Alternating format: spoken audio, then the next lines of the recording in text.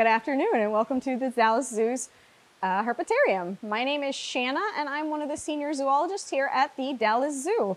Today we're going to talk a little bit about turtles and tortoises. This is one of our brown mountain tortoises, and these are one of the largest species found in Southeast Asia. They can reach over 50 pounds in the wild and even more in human care. This guy is a little bit over 2 years old. He was hatched here at the zoo.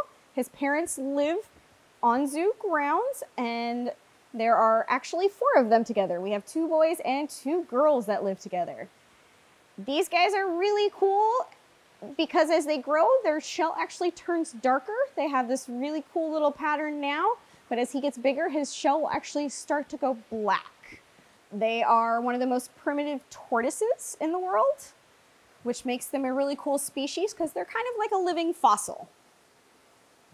They are also a tortoise, so if you look at their feet, especially their back feet, they kind of look stumpy like an elephant's foot, where most turtles, especially sea turtles, have flippers, and aquatic turtles have webbed feet. These guys do not. That doesn't mean they can't swim, they're just not as good and they don't need to be in water to live and survive.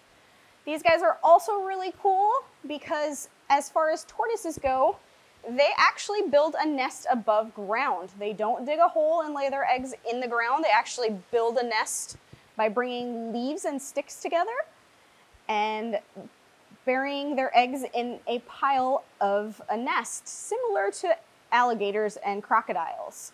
The female also guards her nest, so that's actually pretty cool as far as turtles and tortoises, because most of them do not do this. This species is critically endangered in Asia because it was found not only for the pet trade, but a lot of their living space has been logged, and they have a very small range now where they're found in the wild. Come back and visit us again soon. We'll be adding more of these videos in our near future.